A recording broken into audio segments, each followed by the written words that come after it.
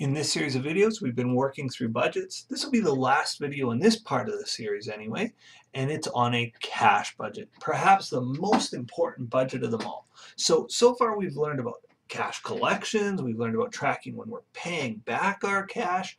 Well, at the end of the day, we want to know if we're going to run out of money. So if our cash coming in is less than our cash going out, we may have a real problem. And that's one of the main purposes of budgeting, is just to make sure you don't run into these real problems, right? You're planning, and part of your planning is to make sure you don't run out of money. So the scheduled expected cash collections, or rather our cash budget, not a scheduled expected cash collections, but a cash budget, really breaks down whether we're going to run out of money or not, and how to handle it if we do. So let's read through this problem, and this is a very basic cash budget. Joe's Jumpers produces and sells jumpsuits worn by skydivers. The company had the following estimated cash flows for 2012. And you can see quarter 1, 2, 3, 4. Most of our other budgets so far have been monthly budgets. This one is a yearly budget. We do it by quarter. And there's the cash coming in and cash coming out. And I can already see quarter 1, like our cash coming in is 300. Our cash going out is 400. We're likely going to be short of money unless we have a bunch in the bank. The company begins the year with 20 grand. Okay, so I can already see a problem, and I hope you see it too. Like, we got 20 grand in the bank, we got 300 coming in the first quarter, 400 going out. We're going to be short. Well, anyway, let's read on. Company begins the year with 20 grand in cash and requires a minimum cash balance of $10,000. So it needs 10,000 in the bank just to feel comfortable. The company may borrow any amount from a local bank at an annual interest rate of 3%. The borrowing must occur at the beginning of any quarter, and all repayments must be made at the end of any quarter. Interest must be repaid at the time of the loan repayment. Okay, so we're going to do a cash budget, and let's start with the name of our company, Joe's Jumpers.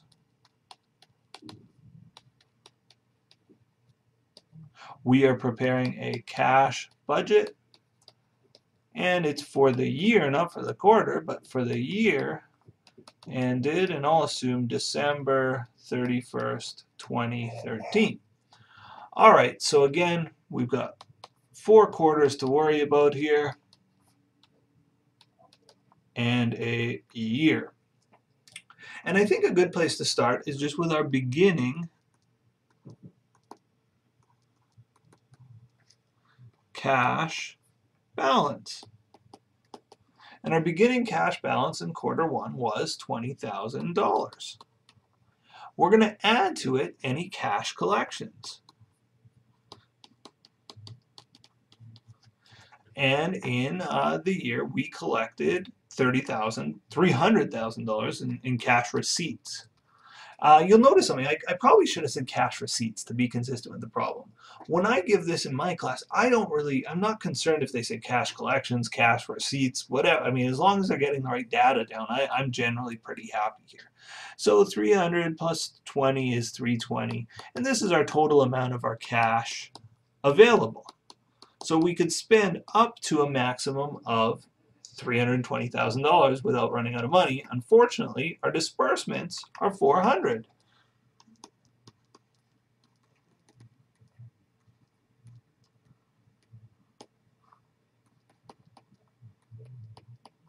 So 320 minus 400 tells me that I am going to have an $80,000 cash surplus. Well, it's not a surplus, it's a cash shortfall, right? We are short on cash by $80,000. So that's the top half of this chart, just to say, okay, here's what I started with, here's what cash I took in, here's what I paid out, and here's what I'm sitting with. The second half of this chart is going to be for financing. So where's the money coming from? Well, what should I do now? I'm $80,000 short. I'm going to have to borrow some money. And they talked about borrowing money from the bank. It said the company may borrow any amount from a local bank at an interest rate of 3%. The other thing that's relevant here is we require a minimum cash balance of $10,000. So if I require a minimum balance of $10,000, that means that I've got to borrow. Well, I'm sitting at negative 80. I got to get back up to positive 10. I better borrow $90,000. I'm going to leave a couple lines here, one for repaying and one for repayments of interest, which I'll separate out here. So anyway, our total financing is a positive $90,000 to my cash flow. Yes, I'm borrowing money. You might think that is a bad thing. Well, it's helping my cash. So negative 80 plus 90 leaves me with $10,000 in my ending cash balance. Beautiful. Quarter one in the bag. Let's just review. We started the quarter with 20 grand. We collected 300, saying, okay, we have 320 to use. We paid out 400, so we only have $80,000 left. We had 320 to use. We paid out 400, meaning that we're 80,000 in the hole. We have to be 10,000 out of the hole. That's our minimum cash balance. So we borrow 90,000 to get out of the hole by 10,000. We're $10,000 positive cash balance. Our beginning cash balance in quarter two, well, that's the same as our ending for quarter one. It's 10,000 bucks. In quarter two, we collect $500,000 in cash, meaning we have 510 available to us. We pay out $300,000 in cash disbursements, leaving us with a surplus amount of cash of 210. Now, if I had 210 to the good and I owed 90, I may pay back right away, and that's what I would say we should do here. Let's pay back that money. Do we have enough to pay back the 90? Absolutely. So let's pay back the 90,000. But we also have to pay back interest. Now let's figure out how much interest we have to reimburse these guys. So we borrowed $90,000. And when did we borrow $90,000? Well, it says the company may borrow any amount from a local bank at an annual interest rate of 3%. The borrowing must occur at the beginning of any quarter. So if I borrowed in quarter one, and I borrowed at the beginning, I borrowed $90,000 at the beginning of quarter one. I borrowed it on January 1st. Now, when did I repay that $90,000? Let's see, it says at the beginning of any quarter, all repayments must be made at the end of any quarter. So I repay my money not in quarter one, I repay in quarter two, and let's assume we repay at the end of quarter two. So I repay on June 30th.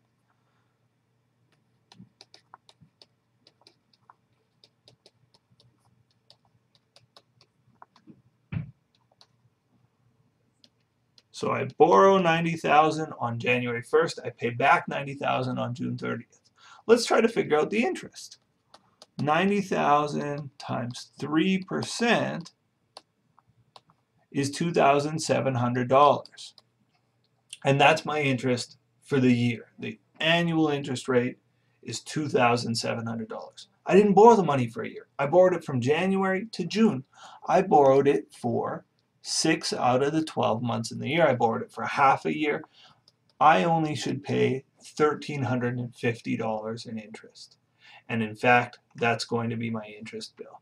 Now, some of you real sharp intro to financial accounting students will look at this and say, wait a minute, our interest expense accrues over time. Why aren't I doing half in January, half in February? This is a cash budget. So it's all about when we pay back the cash. And we pay back the cash on $1,350. So your accrual accounting is great, and it's important to know that there is an interest expense in January and one in February, but this $1,350 of interest all gets paid back in June, and that's the amount. So bracket 91,350 is our total financing. We're paying $91,350 back to the bank to pay back the $90,000 we owed them and the $1,350 we owed them in interest. 210 minus 91,350 is 118,650, and we're ready to continue. Back to the top, what did I start with? Well, I ended quarter two with 118,650. I'm going to start quarter three with 118,650. What happened in quarter three? I took in 250, I paid out 300. So I'll add 250 to that number, and I get 368,650. That's the total amount available. I pay out 300. Leaving me with 68,650 for myself. Now this is a surplus. I haven't dipped below that magic number of 10, my minimum cash balance. I'm not going to borrow. I'm not going to repay. I'm not going to do any financing. My ending cash balance is $68,650. Last one. I start the quarter with $68,650. I have $350,000 in cash receipts, bring me up to $418,650. I pay out $400,000 in cash disbursements, leaving me with $18,650 of a cash surplus. I didn't borrow any. I don't need to repay anything. I don't have any interest because, again, I'm above that magical figure of $10,000. I'm just left with $18,650 in cash at the end of quarter four. Now on to the final column, and this is my for the year column. Not my totals column, but my for the year column. So what was my beginning cash balance for the year? Well, the beginning of the year was January, so the beginning of quarter one, I had $20,000. That's what I began the year with. Began the year with? Begun? I'm not sure. On to cash collections. Well, how much cash did I collect for the year? 300, 800, 1050. Looks like $1.4 million in cash collected. Now 20,000 plus 1.4 million is 1.42. I'm going to deduct my cash disbursements, which were 400, 300, 300, 400, 1.4 million, leaving me with $20,000 cash surplus. Now, continuing down to the financing. During the year, I borrowed 90. I paid back 90. I also paid back $1,350 in interest. So my overall financing, 90 in, 90 out, and $1,350 out, means I'm just out $1,350, right? If you add that all up, it means our financing cost us $1,350 overall. 20,000 minus $1,350 equals $18,650. And you can see these two numbers match. That means our cash budget worked. We ended the year with $18,650 in cash. Oops, I should scroll up because I just realized the picture of my head is going to be blocking about the last 5 things that I wrote. So anyway, you can see the 18,650s match there at the bottom of the page. All right, that's it for this group of videos. Stay tuned for the next batch. Thanks a lot.